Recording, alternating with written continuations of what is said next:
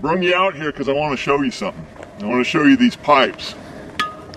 These are found all over Pleasant Grove, and I can tell you one thing, they're mighty strange. They're made of a metal that we don't know anything about. We can't replicate it, we can't forge it anymore. These were made back in the 20s from the remnants of a star that fell to the earth and look like a water pipe, don't they?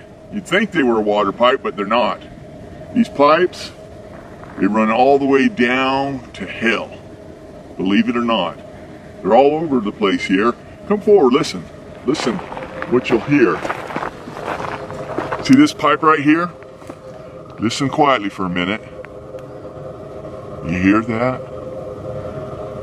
That's the sound of the damned crying out in agony. It really is. And these pipes are all over Pleasant Grove. Probably thinking I've gone crazy again. Got into some of the more of that bacteria that went into my brain. Well, maybe I am mad. Maybe I never recovered. It's hard to say. But I can tell you one thing. Pleasant Grove is a strange place. There are winds that blow here that don't blow anywhere else in the universe. They all come together and create a real uncanny place. Real uncanny. And I wrote it all down. And there be some, they ain't too happy about that.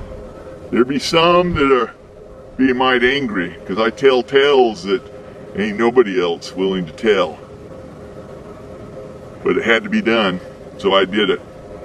So, no publisher would touch this stuff, you can bet. Too dangerous, but I'm willing. If you're willing to be informed about the strangeness of the universe, and give these a look-see. Download them, read them, think about them, because they're all real. And it all happened here in Pleasant Grove. Thank you.